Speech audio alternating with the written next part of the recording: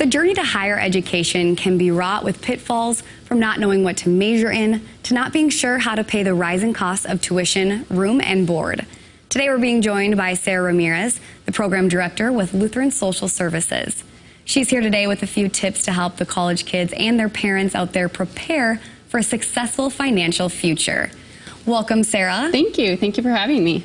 When it comes to going to college, would you say that a lot of students maybe don't even have a checking account of their own set up? You know, we're surprised at how many people don't have their finances or kind of their tools set up before they go to school, and just getting those in place. And why is that maybe alarming?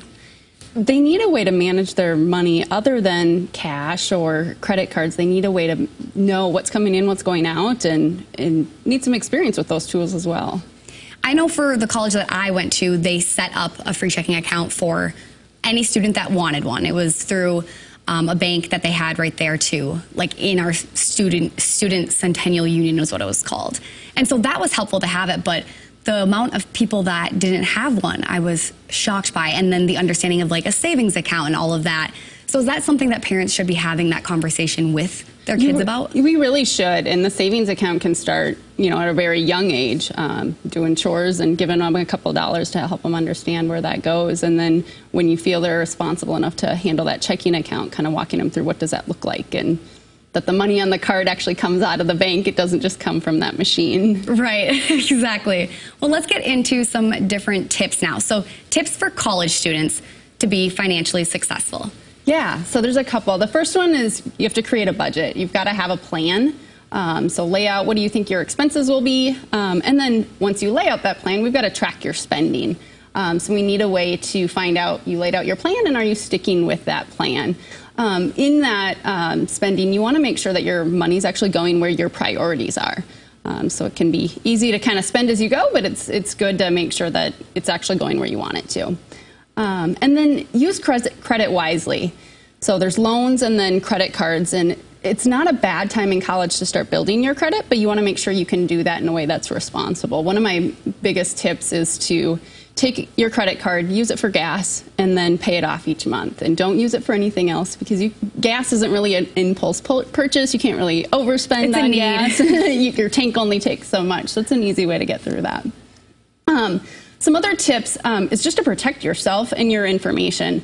So don't leave your cash laying around. Know, you know, who do you have for roommates, and is your information secure? There's typically a lot of people around the dorms, and just making sure your information is safe is important. And then what about entertaining on a budget?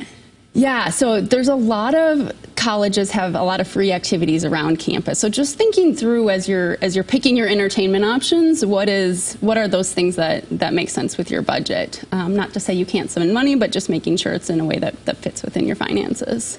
I want to go back to that point about using credit wisely as well, because like you said, it's good to build up your credit and have that, and maybe use it for gas, pay it off. But why is it important to understand that when you're paying off a credit card, if you're not paying off the statement balance, you are going to be paying interest? And I feel like some people might not understand that if they've never had a credit card. Yeah, so what happens is any balance you don't pay when you get your statement starts accruing interest. We all know in our current market, interest rates are rising, so you'll pay a significant amount, so that $1.50 coffee at the gas station might end up costing you quite a bit more than the $1.50. And for all college students, I feel like it's probably different when it comes to finances.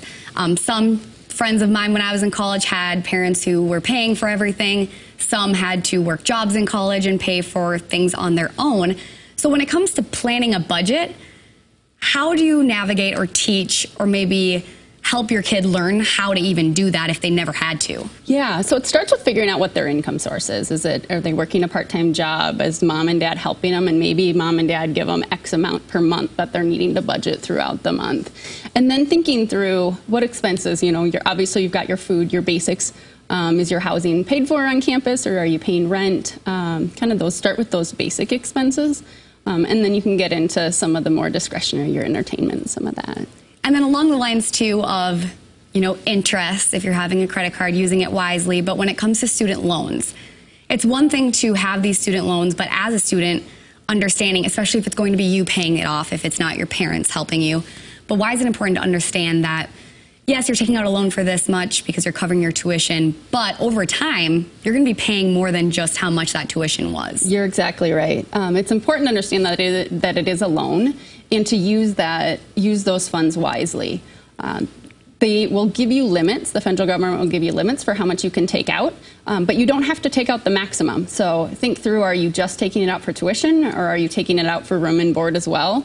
And then if you are using it for room and board, kind of making sure that it is just your rent and it's not your entertainment expenses that you're paying interest on with that loan. When it comes to good financial habits too, why is it important to maybe start this earlier in the high school process rather than right before they're going to be going to college? There's a lot of transitions with college, and if they can have a little bit of confidence in their finances as they go into it, it'll help them. Obviously, the more experience you get with it, we always make mistakes along the way as we're learning, so the more experience you get with it, the better off they'll be once they get to college too. So speaking of mistakes, we just had some tips up on the screen, and one was let them make the financial mistake. Yeah, so it's a lot easier for them to make a mistake when they're in high school and maybe you have them pay their cell phone bill and they didn't pay it 1 month and now they're paying a late fee.